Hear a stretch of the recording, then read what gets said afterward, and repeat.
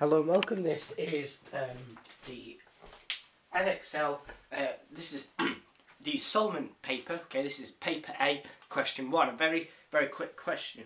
Okay, the first one is we're told that it's 27 over the square root of 7, and we're asked to put it in the form k root 7, where k is some kind of integer. Okay, so you may go, how the hell are we going to do that? Well, you have to remember the key with this is rationalising the denominator.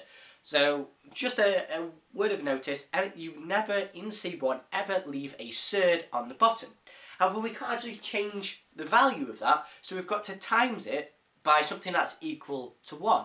But that something that's equal to 1 also has to be something which removes this third off the bottom. And the only way of changing the third into a normal number, okay, is by timesing it by itself, okay? So in other words, we times root 7 by root 7, that will give us 7, okay? So therefore, root 7, as it's likely to be some kind of fraction, the root 7 has to be on the bottom, okay? So therefore, as we can only times it by 1, we have to times it by root 7 over root 7, okay? Which obviously gets us 21 root 7 over 7. However, the key with this, I mean, you should spot it anyway, but it asks you to give it in the form k root 7. Okay, so obviously that's not the end of it. Okay, so 21 over 7 is obviously 3, so it's 3 root 7. And I would just as well state the fact that therefore k is equal to 3. Alright?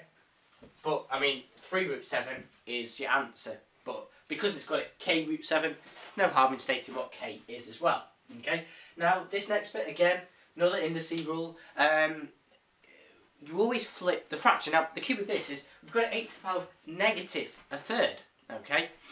And I think the best way to think about this, you don't flip this fraction out. You can almost think of it as this, okay? So, if we call it as x to the power of negative a third, okay, what you would do to make that one positive is you'd go 1 over x to the third, okay? So basically, when you flip this fraction, you turn the power positive.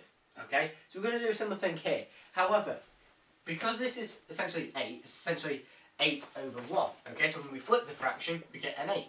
And that 8th is all to the power of a third. Okay, so in other words, the bottom number is the power, what you cube it to. So the root, sorry, and the top number is the power. Okay, so you cube root it and then times it to the power 1. But as times it to the power 1 is the same as times it by 1, we just leave it as the cube root of it. Okay, but really you should show you're doing it to the power 1 as well, but it, as I say, it doesn't matter.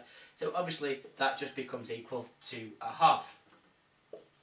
Okay, and then that's your answer to question 1. As I said, a very quick question, so nothing that takes up too much time. Okay, thanks for watching, and we'll see you in the next question. Is there any questions or anything about that? I might have done it a little bit too quickly. Please do let me know, and obviously I'll get back to you in the comments.